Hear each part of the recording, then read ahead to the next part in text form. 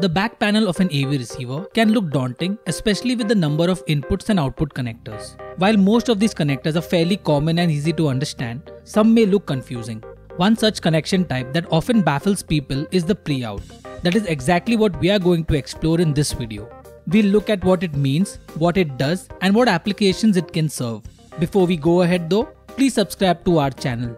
Also, click the bell icon to get notified every time we post a new video. Now, let's dive in. PreOut stands for pre-amplification output. As the name indicates, it is a parallel output made available before the signal is amplified to be reproduced by the loudspeaker. PreOut is a volume-controlled source-selected analog audio output.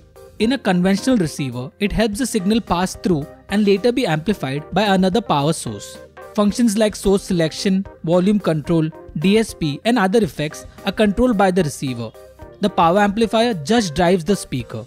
PreOut is where you connect an external power amplifier in the place of the built-in one integrated in the receiver.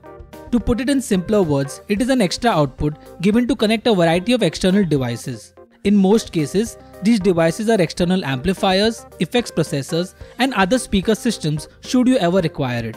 The most common applications for PreOuts are subwoofers. Most integrated amps and AV receivers have subwoofer PreOuts. They are used to connect external powered subwoofers to your system.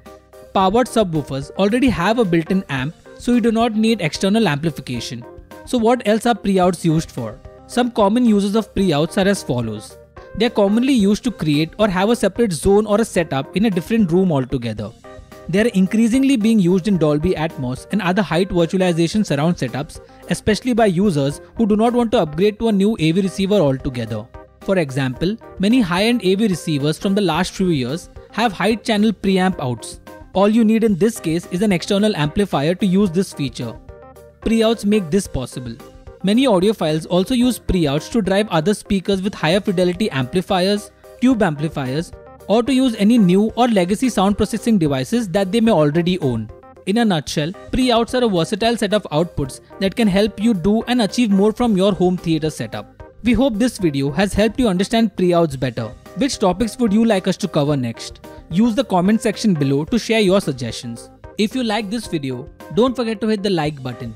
Also, subscribe to our channel and follow us on social media for more such interesting and informational videos. Thank you for watching.